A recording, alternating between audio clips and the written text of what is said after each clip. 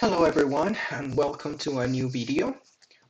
In this time I will show you how you can display LiDAR point clouds using an online open source software. It's a very easy way to create rapid visualizations and very simple analysis. So the name of the software is plus.io. Well, the number is plus. Um, you can find it in GitHub as well. So if you go to GitHub, you will find all the repository with all the information. And also you can clone it, download it of this website. It's very useful. Was developed by the MIT and it's free of license. So I want to, I really try different softwares available there, but this is a very easy one to use. So I will show you how to display things and how to do and perform very simple analysis for your LiDAR and point cloud. So for those who it's really important and who don't know about what is LiDAR, LiDAR means light detection and ranging. It's basically information point clouds or points that have an X and Y and Z value and are geolocated, and these were collected with a terrestrial laser scanner or aerial laser scanner. And depending on the quality and accuracy of the device or the sensor that was used to collect this data, you will have much higher resolution and accuracy. So the density is basically the number of points that you have per square meter or cubic meter. Okay, so the higher the density, the more precise, the more points you will have, and the more complete it will look your model.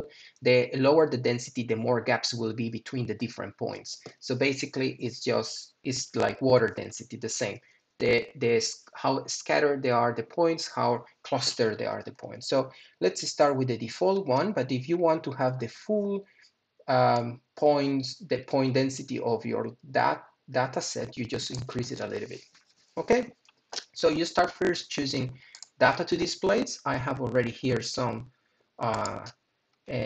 LAS files. LAS is the one of the most common formats of point clouds. So I would choose this one. Just a little bit of the background or this data set. This data set was corresponds to a coastal area. So this is the coastline, what you see here on the left side. And these areas are agricultural areas surrounded by also urban settlements. And in the middle is this huge area called the wash pool, which is a natural retention basin for stormwater. Okay, this is located in city of Onkaparinga. Now, some quick tips for visualizing or rotating or playing with the visualization or the display or the canvas. So this works basically, your pointer works exactly like a string that is pulling up and down the model. So if you want to bring that corner down, just simply have to work with the pointer. If you want to rotate it, you just have to drag and rotate. And you will see that you have this problem that it's tilted. The only thing you have to do is just to pull your model from the corner that you want to bring down. Okay, so and you can use that only by pressing your left button in the mouse. By pressing the right button of the mouse, what you're going to do is just drag your model. Okay, and if you want to zoom in or out, you just have to use the scroll of your mouse. Okay, those are the basic visualization tips. For some people, maybe a little bit complicated, but after a while, you will get used to them. Now, let's go to the next tab. Is just information of your data. Here, 1.8 million points. From those 1.8 millions, I just loaded 900,000 to make it faster, the visualization, okay?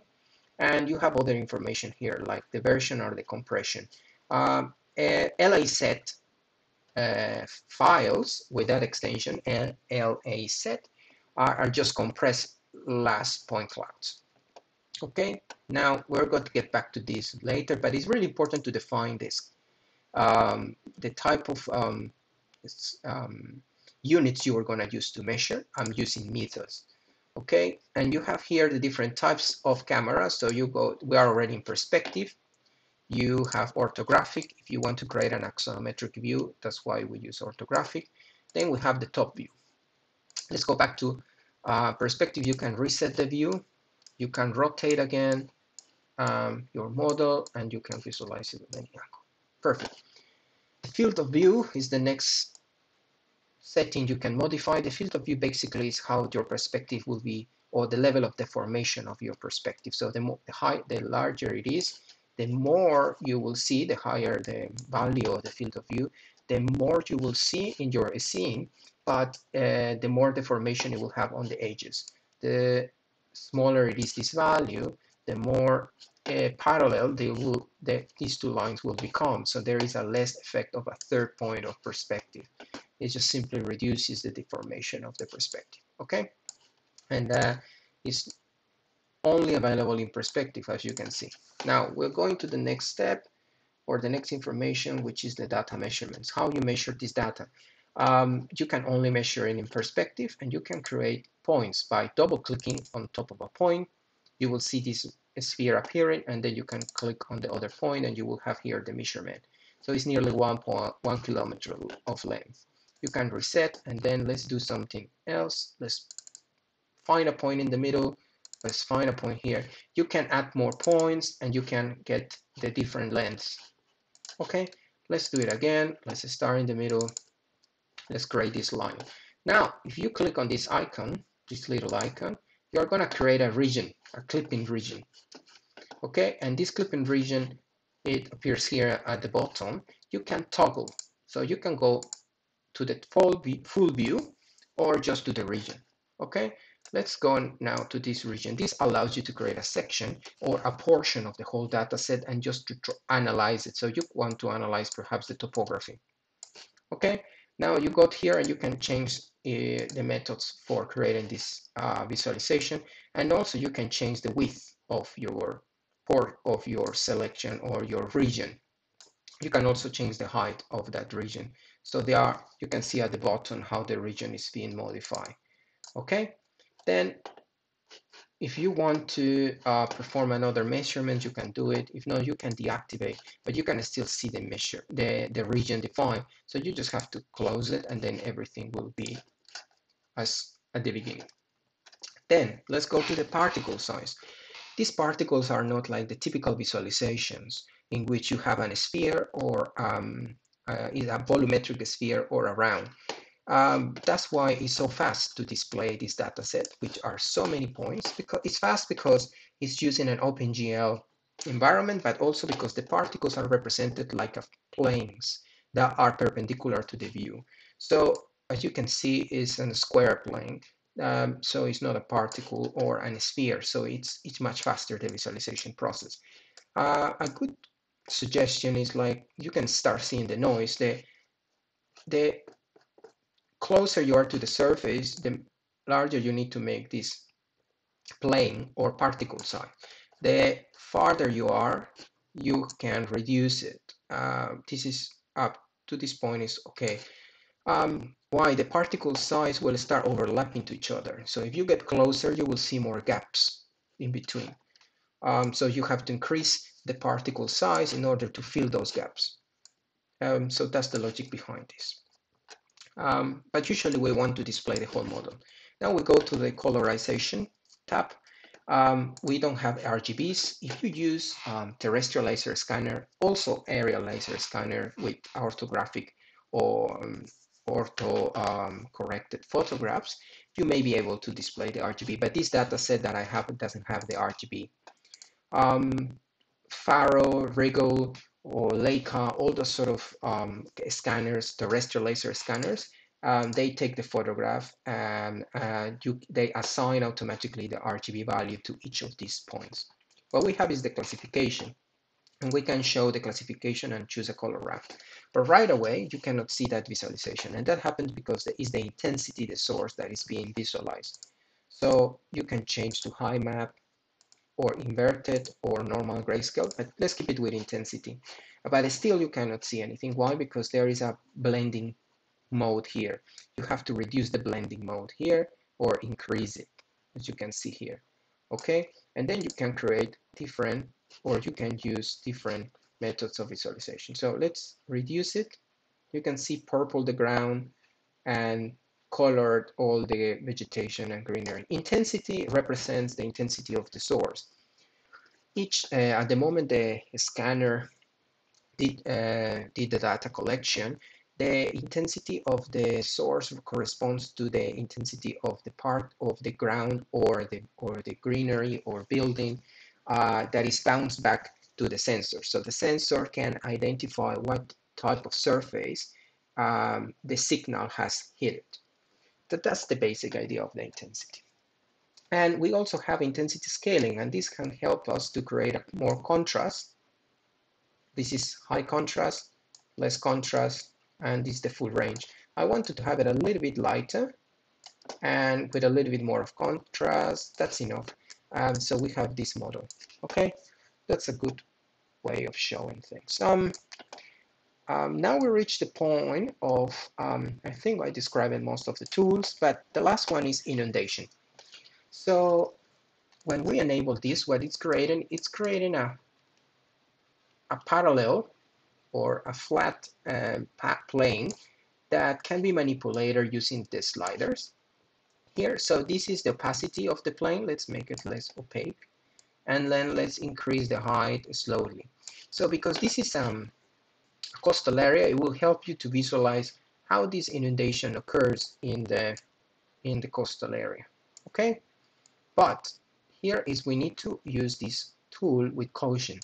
This inundation or flooding tool is not a precise tool in which it considers many other factors that are really important in the process of or in a flooding. This tool is only using or considering the topography, but there are a lot of other factors that are missed out or neglected because it's a very simple tool for visualizing or for identifying areas that may be affected by flooding or sea level rise in this case. This doesn't consider geological conditions or different type of soils, the level of erosion, or the barriers, like, for example, the location of greenery, or physical barriers like walls or buildings. And it also doesn't consider the different, let's say, erosive processes that occur when there is a massive flooding or a flash flooding. Okay, so we just use it with caution. When we increase it here, the height, we can see the progression. How is this inundation happening? But put attention to this. When we change the angle of the perspective, the areas that appear to be underwater change in some cases. And why is this happening? This is happening because there are gaps in between these points, and what you are seeing here is the color between the gaps. So the best method to visualize this, to be a bit more precise, is just to use the top view, because in the top view you will have the plane orthogonal or parallel to the view, and so you're not going to have this issue, and then you cannot zoom in and out or change the angle. So you will have a more precise, let's say, view of this inundation map. Now, if you want to animate this, simply you can use a screen video recorder, exactly like the one I'm using to make this video, or you can also import the screen captures to, let's say, another software like Photoshop. So how we can do that? So let's change this to the beginning of the flooding. You see that the water is flowing through this little creek and then going into this basin. So let's smoothly work on it. This is the first stage. So we can use the snip tool, create a new snipping tool, sorry. And let's just be careful about defining the boundaries. This is our boundary. Good. We can go to the Photoshop file, create a new one, and we use the clipboard, and then we just paste. Okay. Then we can go back again to the tool, and then we use again. We just modify this slightly, and this is the next stage. We just create another snip. Just be cautious about the boundaries of those snips. Then we go here and again we paste it. But we can use that corner to be sure that everything aligns properly. Then we go again to this and we create a third stage, or a bit more dramatic. Let's go there. And we can create another snip of that. We go to the Photoshop, we paste it, and so this is what we got. So we have a progressive increment of the water that is flooding on this area. Okay, we can animate this creating a GIF file, okay, a GIF file, or we just can simply scale them and put them one next to each other. Just scale, we just use Control T, scale, and then we just scale them to this corner. Let's imagine there, and then we go to the layer 2, Control T, scale, and we just move it there, and then we go to the last layer, Control T, scale, and just go there. You can be more precise, and we just crop the whole thing at the end. So we have a time series analysis of this progressive inundation or progressive flooding in a particular area. Just be careful with the resolution, and that's it. So just to show quickly how we can show these stages.